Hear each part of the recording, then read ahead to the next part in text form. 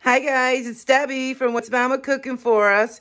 Thanks for joining me today. And today we are going to make some fried chicken wings. And it's so simple, so easy, but oh so delicious. So I have a pack of chicken wings. It's about 3 pounds or so.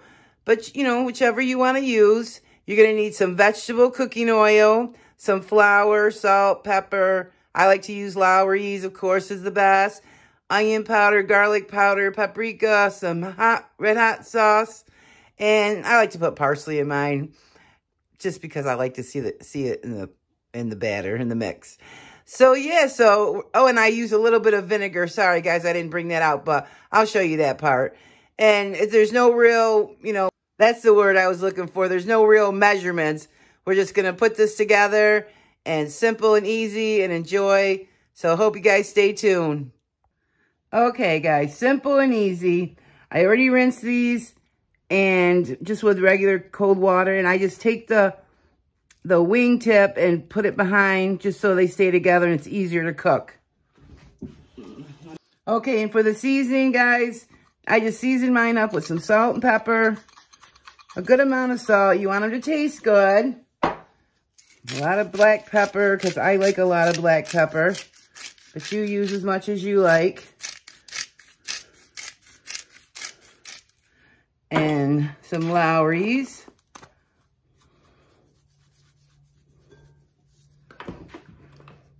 I always use the powder, guys. Garlic powder. Don't use the salts because then you have to be careful with the salt. So I always use powder. I don't even buy the salt. This is onion powder. And some paprika, which gives it the color.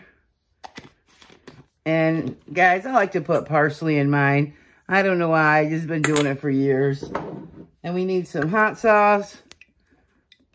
Probably, let's take this top off. Probably just like, this isn't much chicken, but maybe 1/8 of a cup. Not that much. And then I like to put a little vinegar, a splash.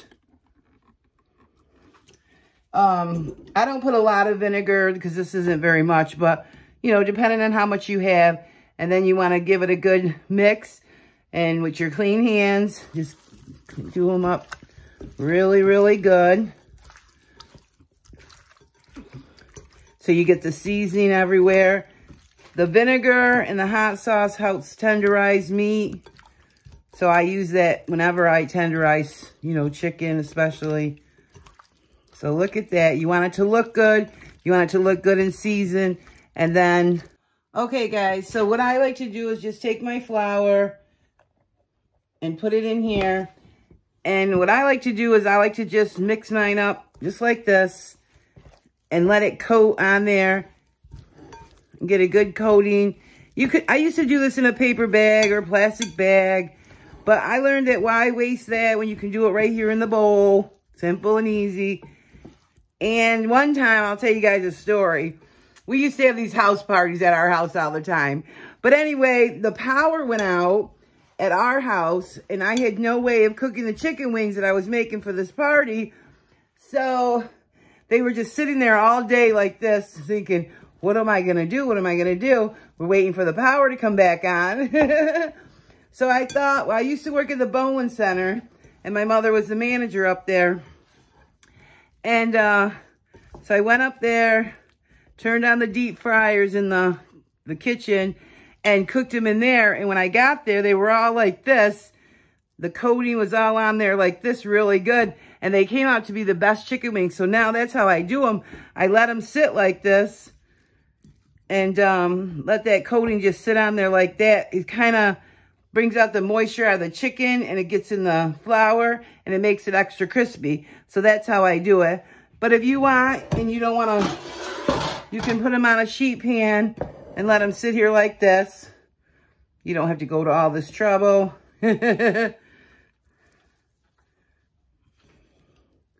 this one you can't really do because he's broke. Oh, well, maybe he's going to work. And that just helps them cook good so that the wing isn't sticking out of the pan. So we're just going to let these sit for a half hour to an hour. It's up to you. And yeah, they get the best coating.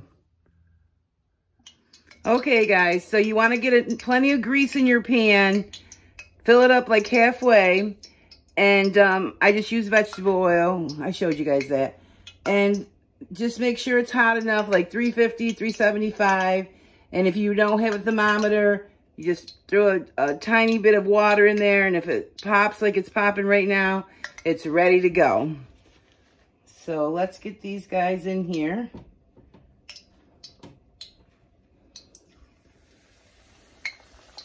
And that's what you want to see. And the worst thing you can do is overcrowd your pan, guys. So just put, I'm going to put all 5 of them here because I'm not going to, you know, put 2 in another pan or 1. So that should be perfect. So we're just going to let them cook. And in the meantime, I already cleaned up most of my mess. And you always got to be careful with working with chicken, spreading germs. Clean everything thoroughly and keep the chicken things separate, and then wash them, keep them separate. And I'm just gonna get a pan ready for when they're ready to come out. I'll time them and let you know how long they take. Okay, so it's been about 8 minutes. And look at that crispiness, guys. See that? These are big wings. Yummy wings.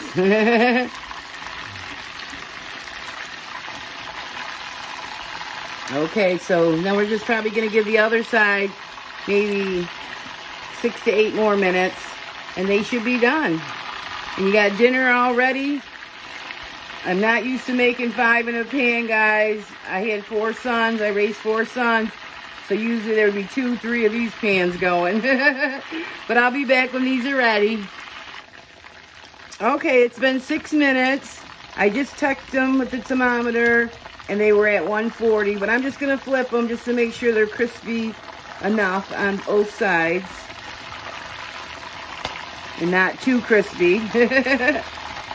Look at these, guys. Oh my gosh, I can't wait. Over there. Okay, couple more minutes and we'll be all set to take our bite. Okay, they're at 160, so we're all set. Now, you don't have to use a temperature. These cooked 8 minutes on each side. But you guys, you can tell when they're done. They look done, and you'll know when they're done. See that crispness? But if you're worried, you know, for years, I never used a thermometer for years. But for my videos, I like to. That way, I'm giving you the correct times and temperatures, or to the best of my ability. All right, I think these are done. So in the meantime, I got a pan ready with some paper bags. I use a paper bag because, you know, why waste our paper towels? And drain them off pretty good, like this. And just lay them over here to rest. And then let your grease cool. And I'll show you how to store your grease. You can store your grease in your fridge and reuse it. There's nothing wrong with it. Drain the drippings out.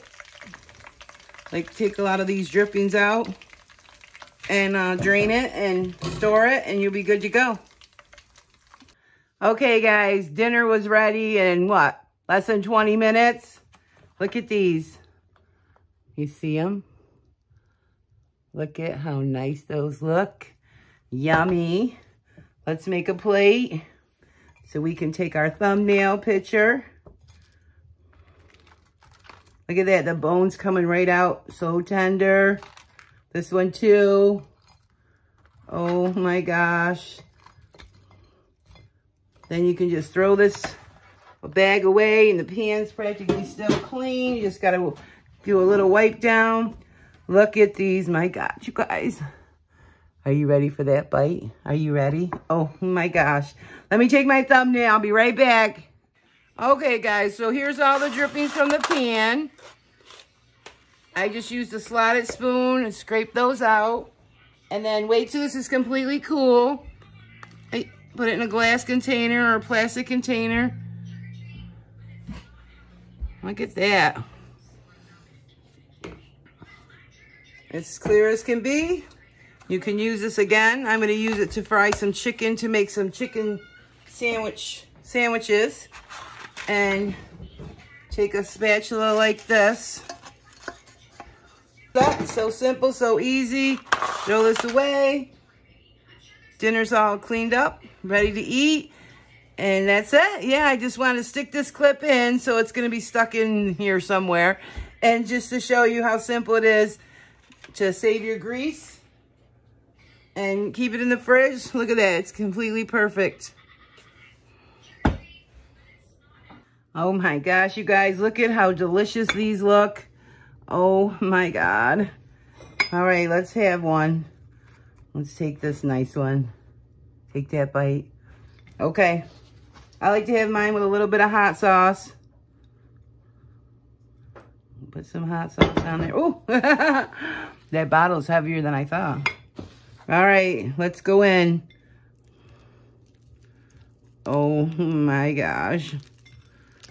Oh, look at that. They're just falling off. Oh. So good. So crispy. Look at that. You see that, guys? Oh my God. Oh my God, so good. All right, you guys, look at how tender these are. Watch this. See that? Look at that. Perfectly cooked, perfectly tender. All right, so I know this is simple and easy, but I want you guys to give this a try. And yeah, so I'll see you guys on the next one. Be blessed. This was so easy and so simple. I almost wasn't going to do a video, but I thought I'd show you what I do to make mine nice and tender, nice and juicy, crispy. So yeah, see you on the next one, guys. Be blessed.